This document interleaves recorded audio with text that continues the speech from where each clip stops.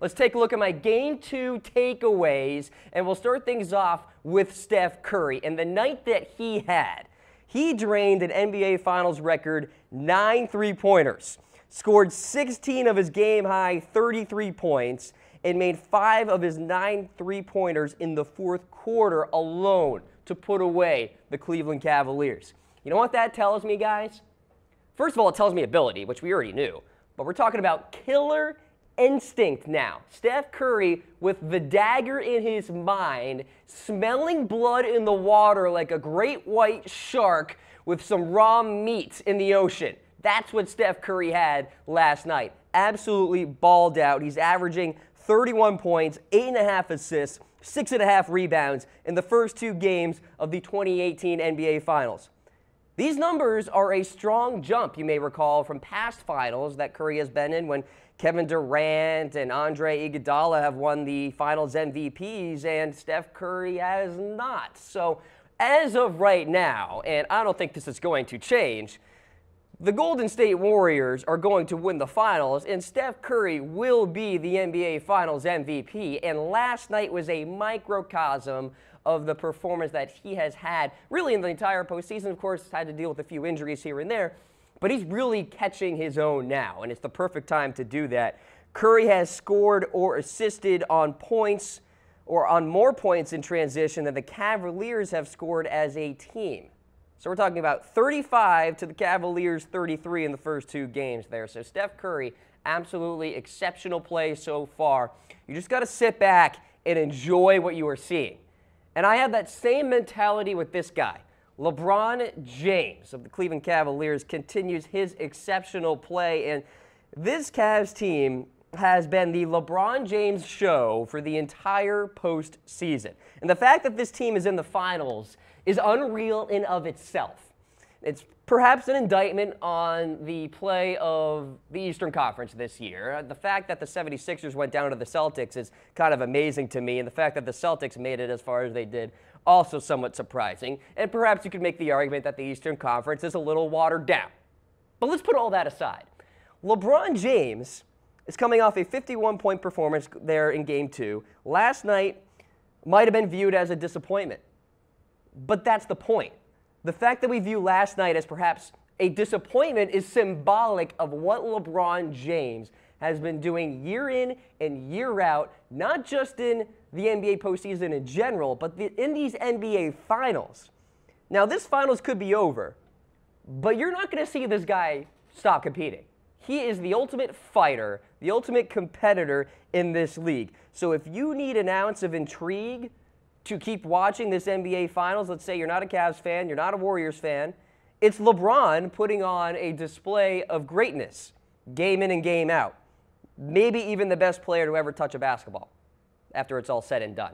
So that's how I view it. I have no rooting interest in this NBA Finals. I'm not from Cleveland, not from Oakland, not from California, not from Ohio, not even close.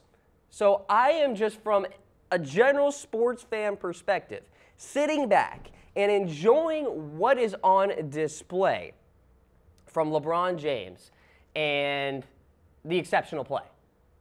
And that's all I'm really just enjoying here in terms of the Cavaliers side of things, because outside of LeBron James has not been all that pretty, more specifically with Jordan Clarkson of the Cavaliers, and he has been getting, shall we say, roasted on Twitter of late. Nick Wright saying, quote, "I like Ty Lue, and I think he's an underrated coach, but his insistence on playing Clarkson is just indefensible. He's simply horrible." Michael Lee of Yahoo Sports said, "Jordan Clarkson might be the only guy in the league who doesn't care that he shares the floor with LeBron James."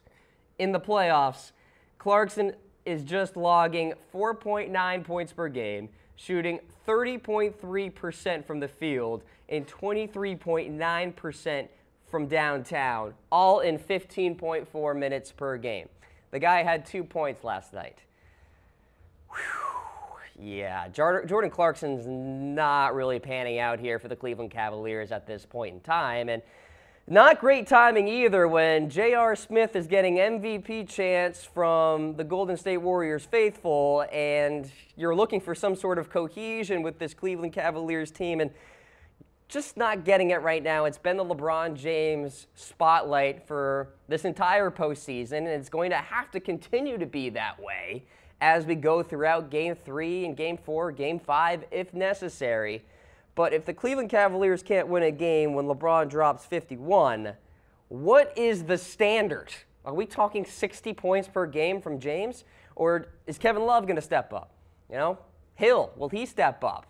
Clarkson may have to absolutely turn around his postseason for the Cavaliers to actually have a chance in the rest of this finals here. So Cavs are down 0-2. They're going to Cleveland for Game 3. We'll see if they can turn things around. Those are the takeaways from Game 2. You're watching the Cam Rogers Show, presented by Autolist. Are you looking for a new or used car out there? Are you tired of browsing a million sites? Save yourself the time. Head on to Autolist.com. Get that car shopping done in a flash, or download their fantastic app for iPhone and Android users today. All right, let's get to the latest NBA rumors now, because a lot of you guys are basically in the offseason, if you will. So Jason Kidd recently interviewed for the Pistons head coaching position over the weekend, according to Jordan Schultz of Yahoo Sports. Kidd spent the last 3 seasons as the head coach of the Milwaukee Bucks. He was fired 45 games into the 2017-2018 campaign after a 23-22 start. Not very good, and the Pistons continue their search after Stan Van Gundy was fired last May. And in terms of Van Gundy's resume, the last 4 seasons, the Pistons went 152 to 176 with 1 playoff appearance. They finished with a brutal 39-43 record in this past season. So Kidd, 45 years old, has 5 years worth of coaching experience with the Brooklyn Nets and the Bucks, of course. He is 183 and 190 in his career coaching total with 3 playoff appearances. So 2 more than the Pistons under Van Gundy here. So his only playoff series win did come in 2013 to 2014, his lone season with the Brooklyn Nets.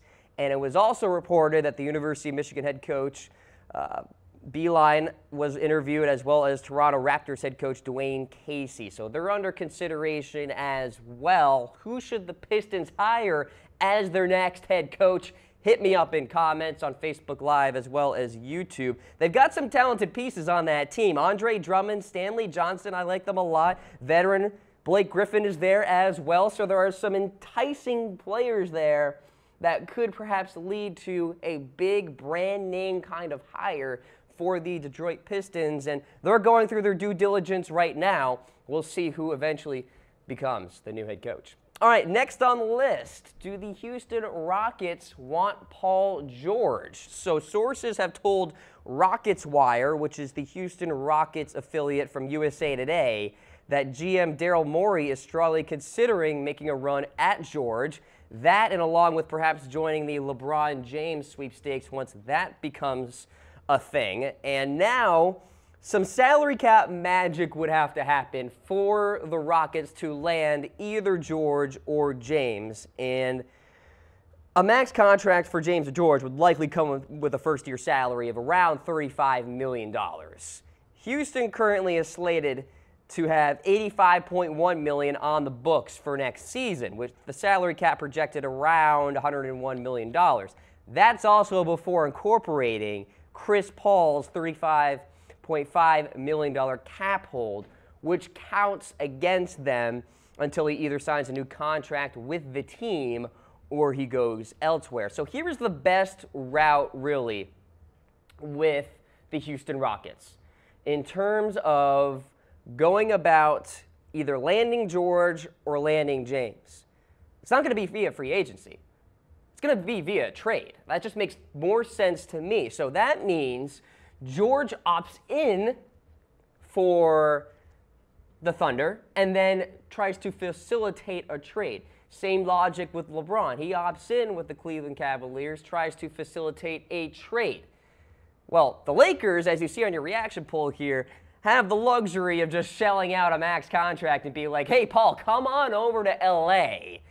Because Magic Johnson really wants him. He's been vocal about that. And obviously, in terms of a financial perspective, it's a lot easier for the Lakers to land George than, say, the Houston Rockets. The Rockets have to get creative and perhaps have to go via a trade path rather than what the Lakers would get to do. Max contract, here you go. Paul, come on over to the Lakers. So it depends really on what George wants to do and how much grunt work he wants to put into all of this. Does he want to opt in and facilitate a trade and go through that entire process like a Chris Paul did?